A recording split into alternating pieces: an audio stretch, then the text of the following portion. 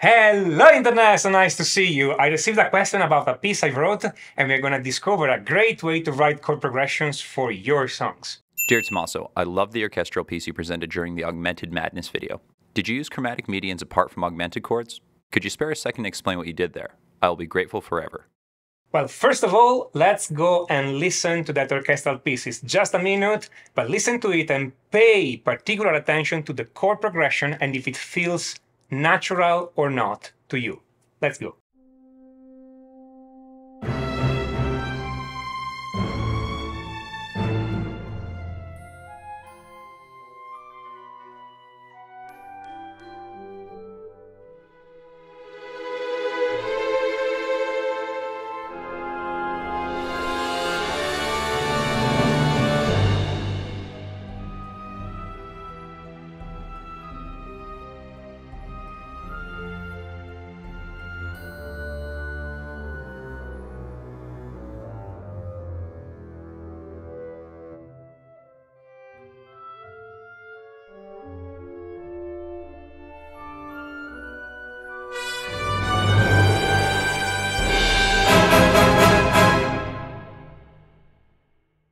Okay, so what you've just seen is the piece I wrote, and every time there was a red bar on top of the musical bar, it was an augmented chord.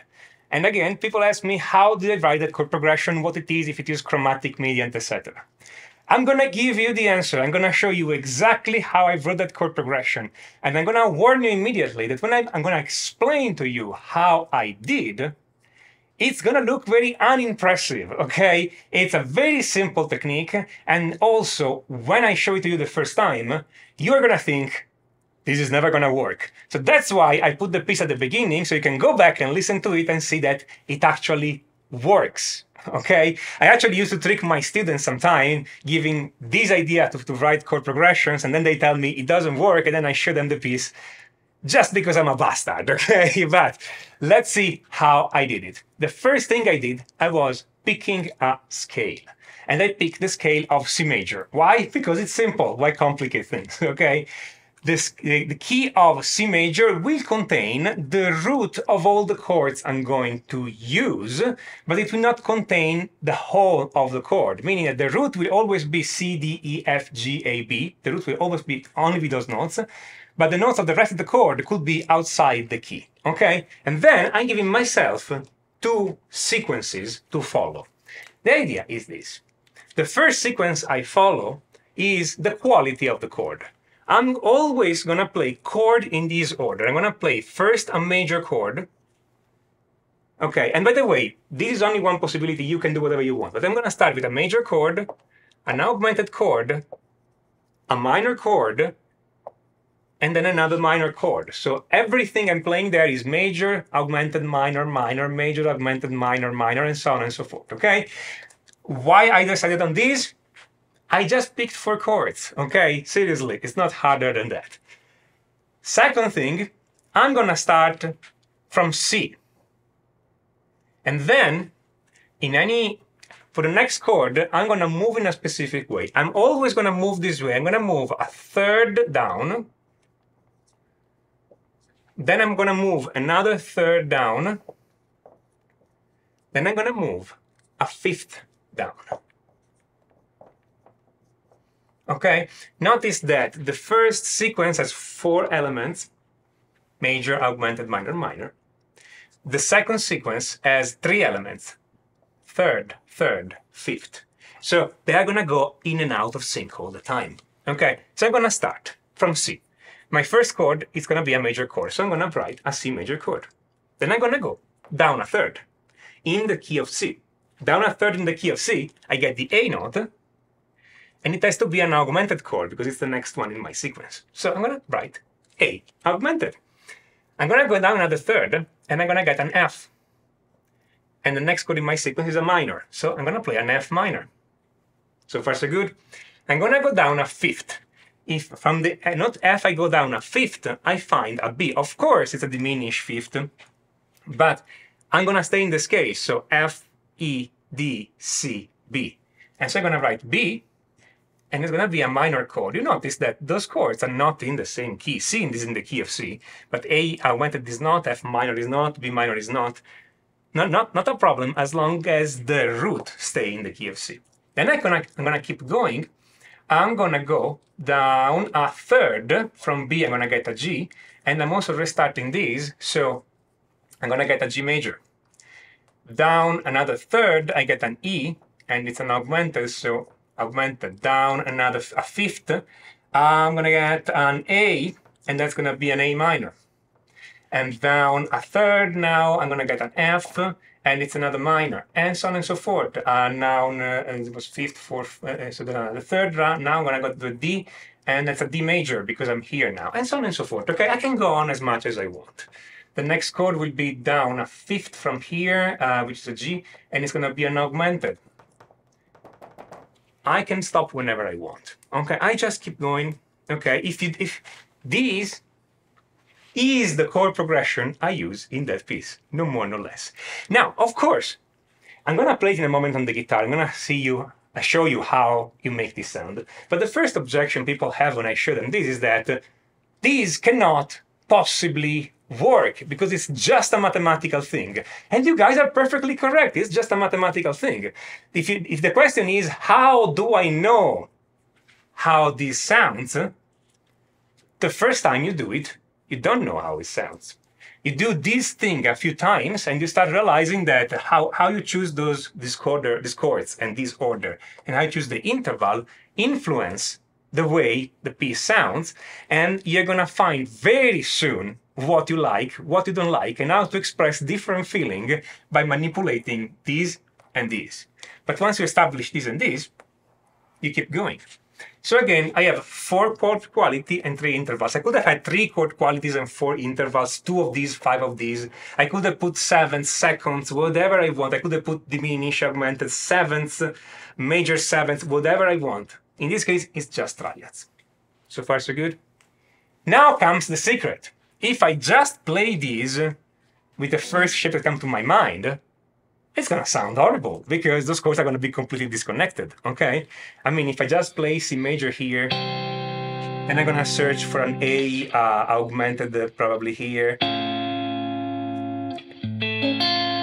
That sounds pretty horrible. And then if I'm gonna get an F minor here, and then I'm gonna get a B minor here, and then I'm gonna get a G major, and could be, I don't know, here. It sounds pretty horrible as it is. So what you're gonna do, you're gonna do a little bit of voice leading. So you're trying to play those chords so that the notes are as close as possible. If I'm playing C, I can play it here. Okay, let me lower the volume a bit and get a cleaner sound here. Yeah. There we are. Okay, I'm gonna play my C here on string 5, fret number 3, on string 4, 3 and 2, fret number 5. When I play the A augmented, I'm gonna try to stay as close as possible with the notes, especially on the top 3 notes. So those chords now feel a little bit more connected because the notes are all close by, no? And then when I get to the next chord, F minor, I try to stay close by. I'm gonna get in this strange shape here. Oops, sorry. There we go. So I'm gonna have F, A augmented, then F minor, then B minor, and I'm gonna try to find the closest possible one, which is this. Then G major, the closest possible one. Then E augmented, the closest possible one. Then A minor, the closest possible one that is playable. Then F minor, the closest possible one. What's next? D major, closest possible one. And the G augmented, the closest possible one. That will be something like this.